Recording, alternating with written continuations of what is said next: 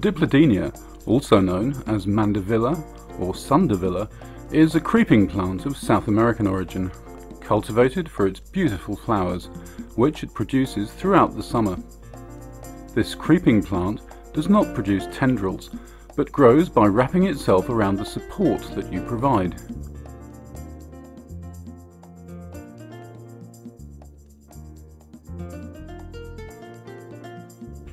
If you don't place your Dipladenia near a trellis or some canes, it will simply grow falling downwards.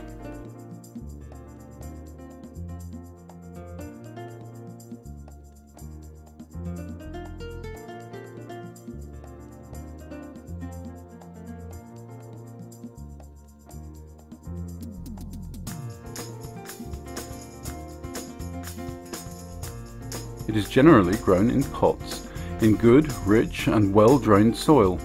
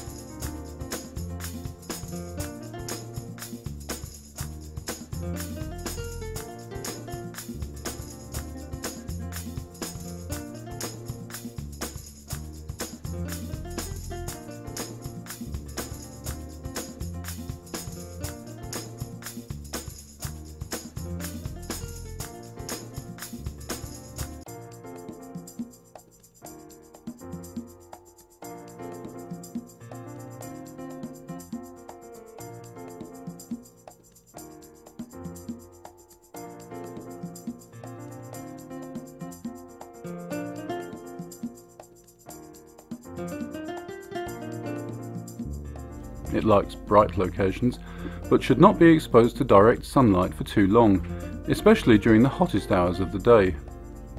The sundavilla variety was selected specially to grow well in full sun. From March to April, until late autumn, water regularly, but waiting for the soil to be dry between one watering and the next.